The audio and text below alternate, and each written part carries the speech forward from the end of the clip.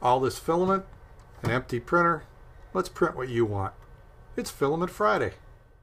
This week's Filament Friday suggestion comes from subscriber JMap Science. It's a T-Rex shower head submitted on Thingiverse by user JMSchwartz11.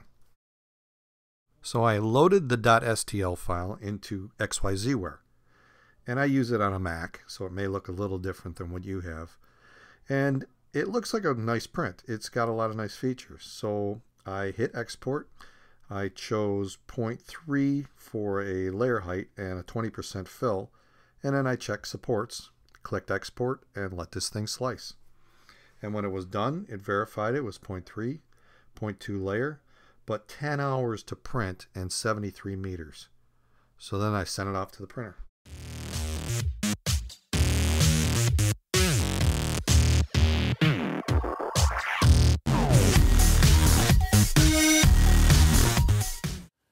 And the print is finally done. I think that took about 10 hours to print. So let's see how it turned out.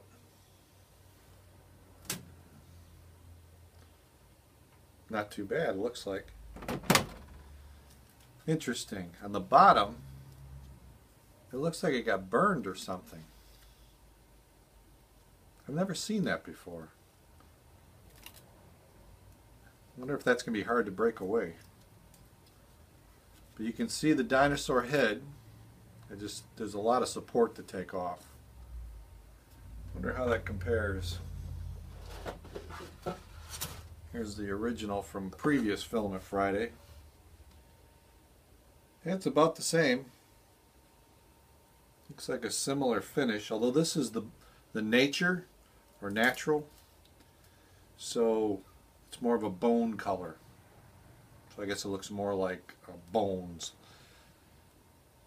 And I printed this one at 0.3, and I don't remember what I printed this at. I think it was 0.3 as well.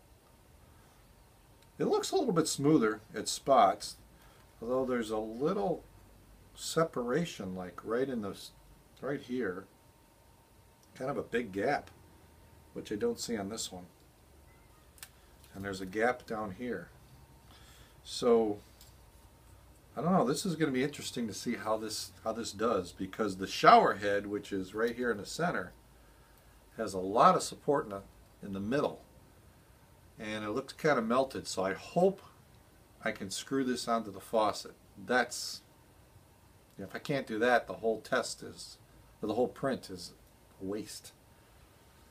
But overall, pretty cool. All right, I'll get to work taking off the supports.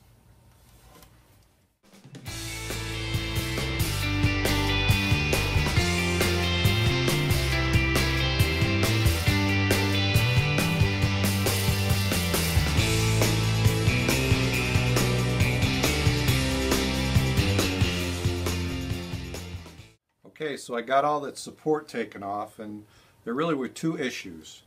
One, while I was pulling off the support, the jaw broke. And I think it was right at one of the separation lines that I talked about, because this thing just broke away with very little force. So I think it wasn't really solid. So what I'm going to do is I'm going to take 100% acetone, which is just nail polish remover, but 100% acetone version, and I'll just brush some on, and then I'll glue this in place. The other issue I had is the bottom of this clearly got too hot on the bed, and I have never seen this before. So this is really a mystery to me what happened. But it clearly crystallized the bottom of this thing, and the shower head portion kind of melted. So it's really screwed up at the bottom. So to hopefully make this fit onto the shower head pipe, I used an X-Acto knife to carve out the worst of it. Then I took this finishing tool that I showed in previous videos, because this thing pivots and works well with holes, and I just kind of carved around it to make almost like a funnel shape. So hopefully this can slide over the pipe, and then the pipe can dig into the threads that are further inside this thing. There's clearly pipe threads inside, I can see them. I just don't know if the pipe's going to be able to get over this first portion here, because it's really really messed up.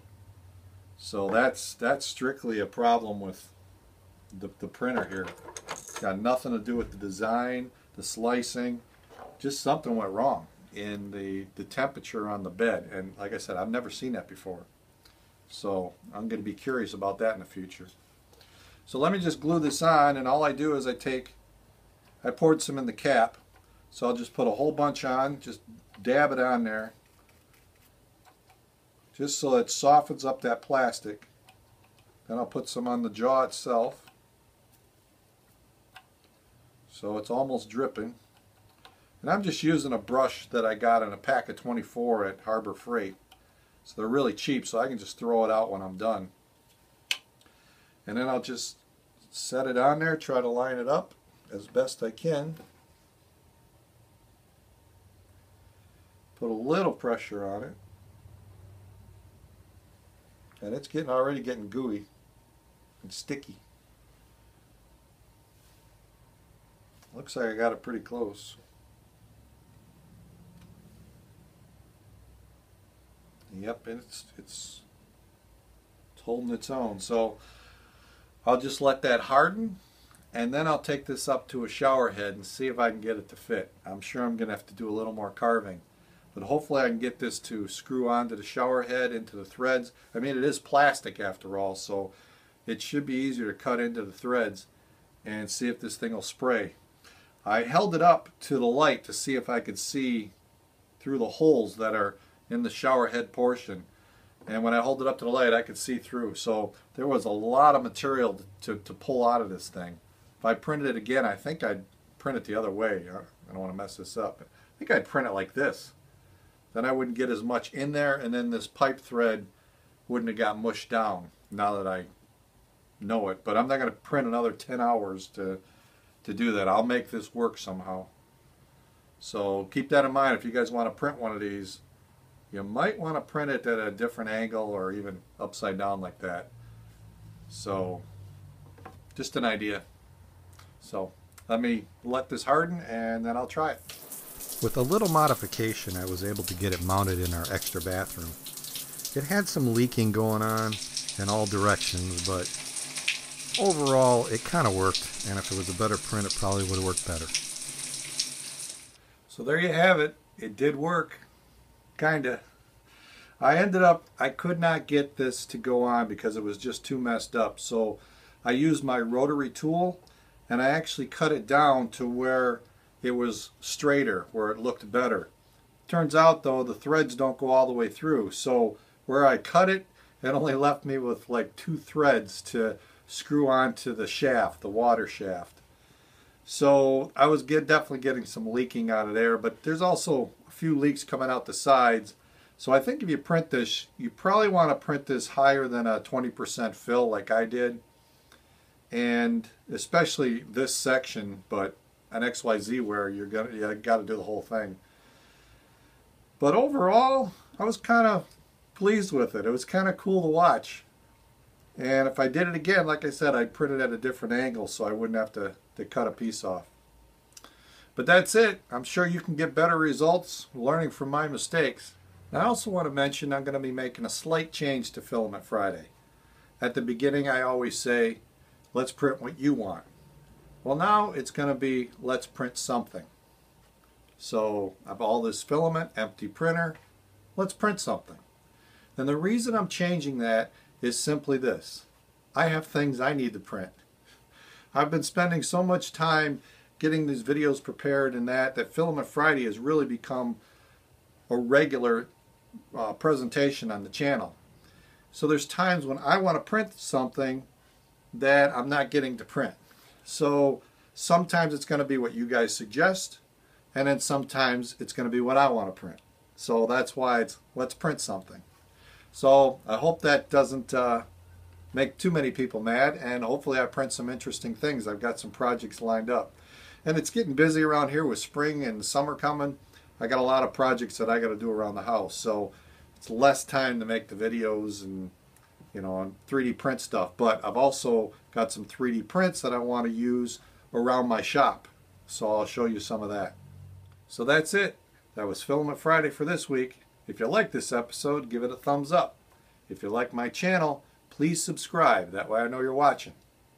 And if you have an idea for a future Filament Friday, leave it in the comment section below, a link to the file, or send it to me directly through email. Thanks for watching.